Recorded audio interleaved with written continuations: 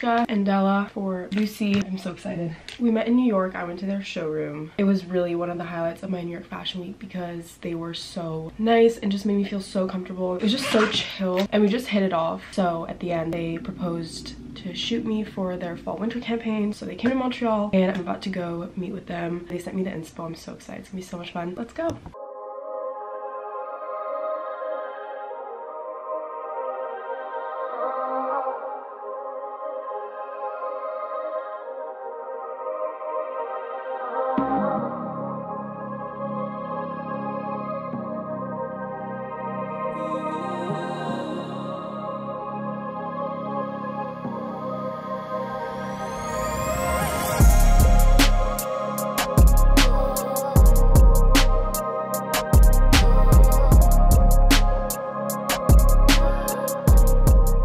Good morning. I'm wearing the same thing as last time we talked. It is currently 12 and I'm gonna head to school. I don't really go to my classes in person anymore. I don't really like it, but I still like going on campus to work sometimes. This week, next week is pretty packed for me, so I got up pretty early. I've been reading, I've been writing, I've been watching stuff. It's a lot. But anyway, I'm gonna go get food, I think, and then probably go to the library. I have a whole essay that I really need to like write out the whole draft of. I have kind of a draft of the main ideas I want to talk about in every paragraph, but I need to get more into it. It's for my American literature class of the 21st century. It's the same teacher I had for my other literature class last fall. He's incredible. So I'm gonna be writing about a passage from Zone 1. It's a close reading. So you choose a passage, make a thesis based off the elements that you see in the passage. What's cool about Zone 1 is it's like a comical approach to a very drab and depressing subject, which I really like. In that class, we've read The Road by Cormac McCarthy, which is a post-apocalyptic novel about a boy and his father and them just basically trying to survive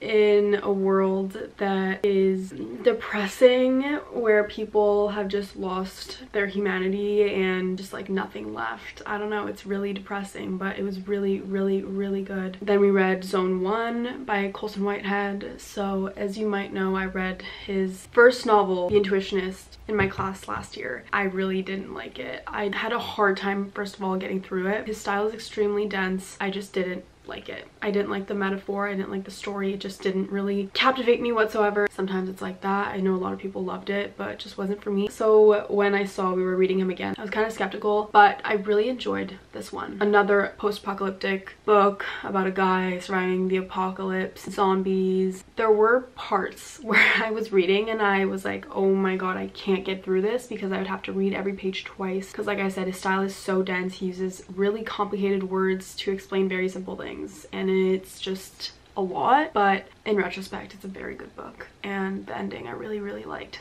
And then we read Homegoing by Yagyazi. So far, this is my favorite. The other classes I'm taking this semester are Media and Culture, Indigenous Literature and Film. I've watched Indian Horse and I'm writing my midterm paper on it, talking about intergenerational trauma and residential schools. I am also in Religion and Cinema in India. I was kind of scared to take this class at first because I didn't know anything about Indian culture. I feel like I had a very limited knowledge. Honestly, yeah, I just didn't know anything, and so I was kind of scared that I would be the only one who didn't know anything and that it would be really difficult for me to like catch up, because a lot of people taking the class are studying in South Asian studies, and I've never really studied that before. But I'm so glad that I stayed in the class because I have already learned so much and it's so interesting, and I love that we're studying India in relation to cinema. It just gives you a different perspective on it, and it just makes it a lot more fun to learn about, because movies are just so fun, so interesting. I didn't realize how heterogeneous India was when it comes to religion, language. I'm actually writing my essay on Charulata because I just liked how it was like one of the first films where the woman is the main character and she's portrayed as a like strong figure, a smart figure. I don't know, she has this aura about her that I like, and it's kind of modern. I feel like I want to do a feminist kind of reading of that. And then the last class I'm taking is Intro to Comms. I decided this year that I'm going to minor in comms, and so far I really like the class. I love the teacher, he's great, but also the topics are very much linked to cultural studies, which is my major, so obviously I'm very interested in that. We're studying like Stuart Hall, Ruha Benjamin, Crawford and Joel are all about like AI and encoding, decoding messages. So I find it very interesting. So now I need to go get my opus build and go to school.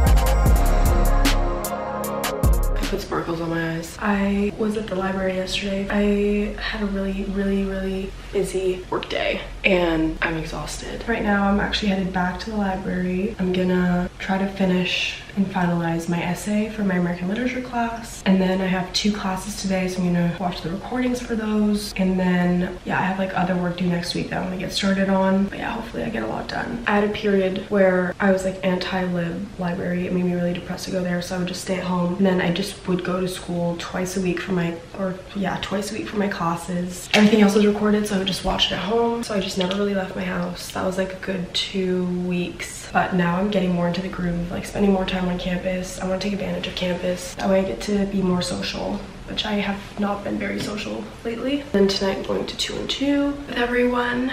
I have not been going out a lot. I'm kind of sick, if you can tell. I just am like kind of out of the beat of like clubbing and stuff. I'm not really craving it at all, so I haven't really been going at all. It's been a long time, so I'm kind of excited. Last time we went to 2 and 2 was also on a Thursday and it was so packed, but it was so much fun. The music was so good. I mean I like rap a lot, but fun to like bop to some old Rihanna. The ceiling that changes colors is really cool. Next week I also have a big week, but reading week starts tomorrow, so it's gonna be a fun almost week of just working but also chilling, not having to go to class or like watch recorded classes. And fall is settling in. Montreal's turning red. It's so pretty. I really want to go on the mountain and take advantage of the weather and the sun before she's gone. Let's go to school. In all seriousness, this is the fit. Dad's jacket, and then I'm just gonna wear like my Reebok. At least it's not sweatpants like last year. Let's go.